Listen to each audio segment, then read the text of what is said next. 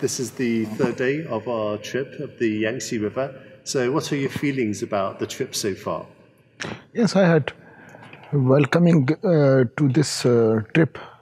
I had special ideas about that because, especially about the Three Gorges, perhaps China's history is incomplete without Yangtze River and Three Gorges, and in modern times it is becomes more important because the transformation and change which I have seen last 3 days, it's marvelous, and it perhaps very apt expression of how the human beings can conquer nature, and the quality of the infrastructure, and the new cities. Of course there are new cities because old cities submerged in the water of Yangtze River. So the quality of infrastructure and the facilities provided by the Chinese government to the people, they're marvelous, and I don't feel any. While I have traveled a lot of areas in Sichuan, in Yunnan, and in Chongqing. So I found that the quality is at par with at any area, developed area of China.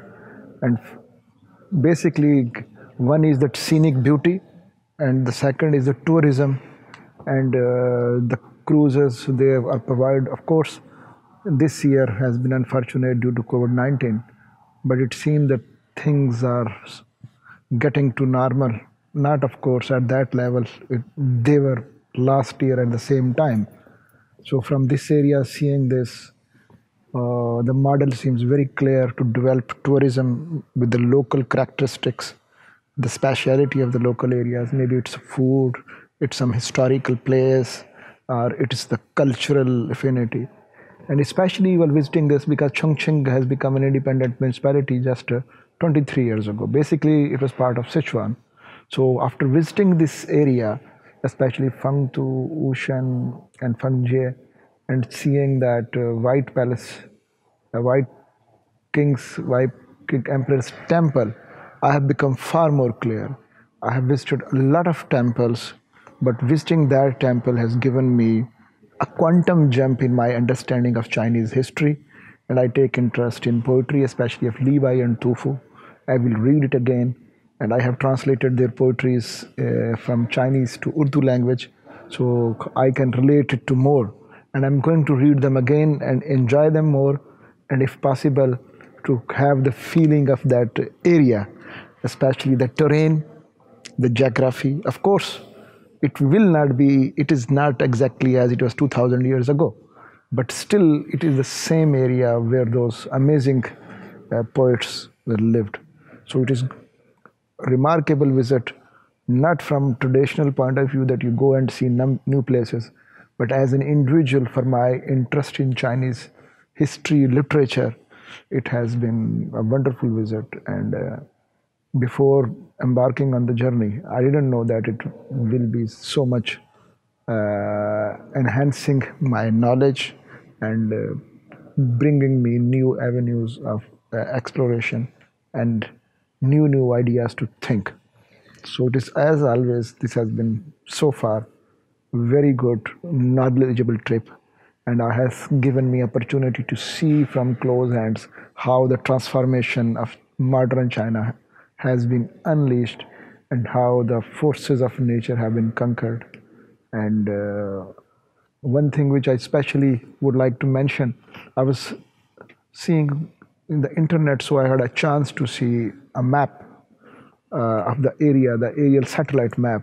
One thing that is clearly visible, the water resources have increased. But another thing which I noted was the greenery, that the forestation has increased.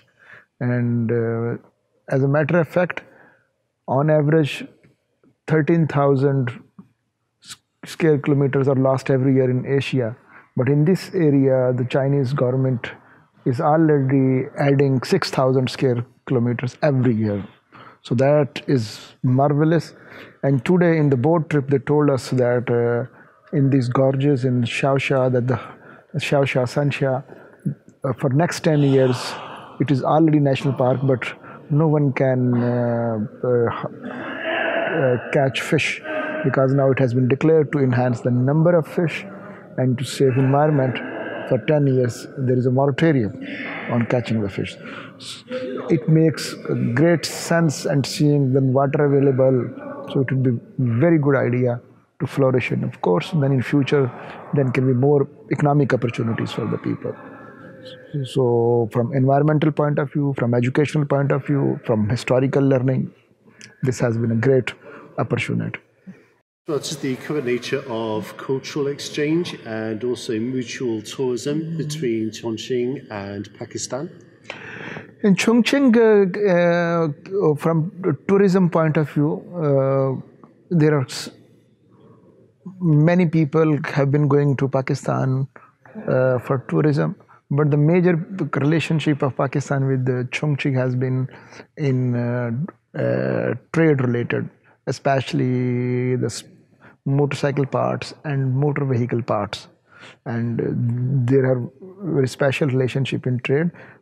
And we are planning with the cooperation of local authorities that will promote more tourism opportunities and also engage with tourism agencies. We were planning this year, but unfortunately due to COVID the movement was restricted. And on Sunday I'm going to have meeting with the special in Chongqing areas Chamber of Commerce. They have a very active relationship with Pakistan's Hyderabad Chamber, so we'll certainly discuss this, how that we can increase tourism. And but there are around 200 Pakistani students and businessmen live in the city, so they are very active in that area. And one thing I came to know very interesting, that I was doing some consular work of a Pakistani person.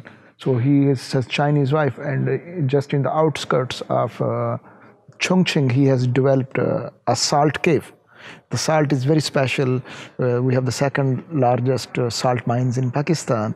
So he also imports red salt from Pakistan. He used to make the salt lamps, but now he has developed a spa and energy health cave using the salt in that area. So it was very interesting idea.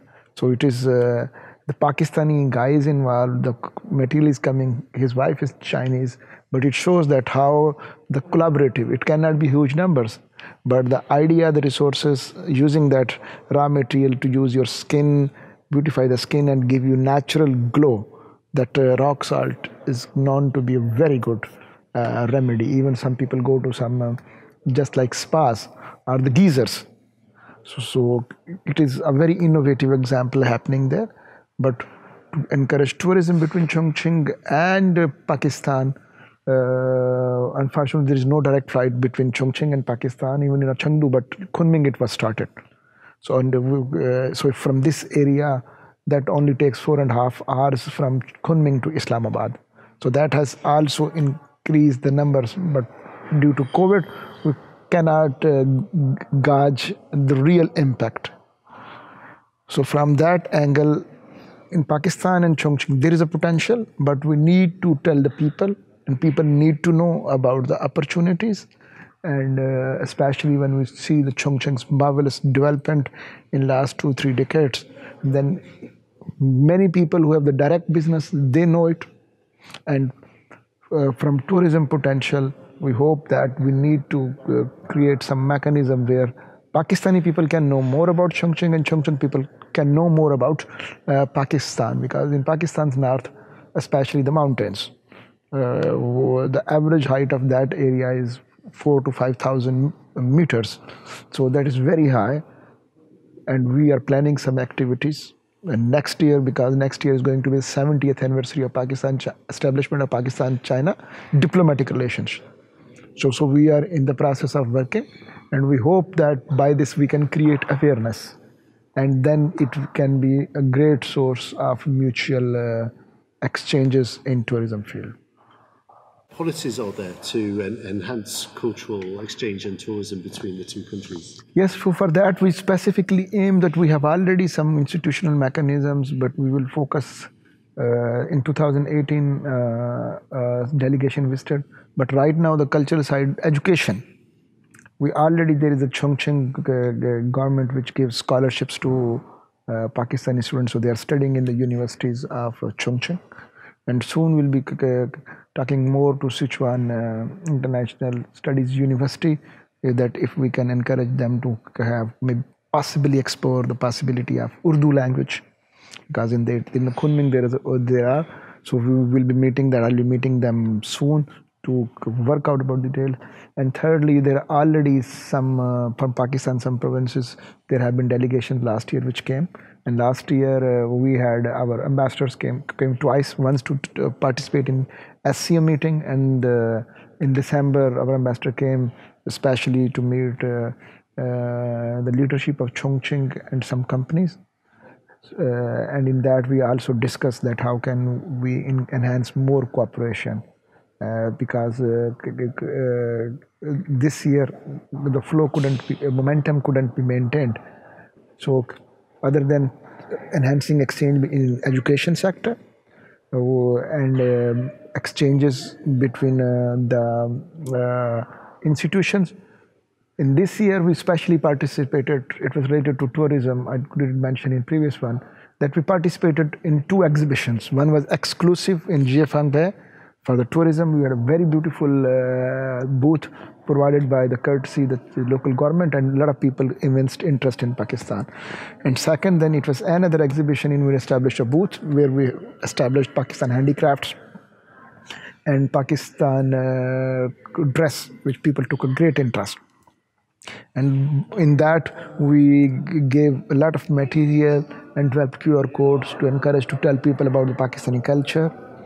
And already there is a movie which is being Pakistani movie after a long time has been launched in China.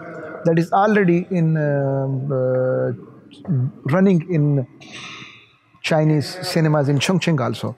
In Chengdu we had the premiere. So about that, we have to explore the possibility if we can arrange also a show where we can invite the people to see the Pakistani movie.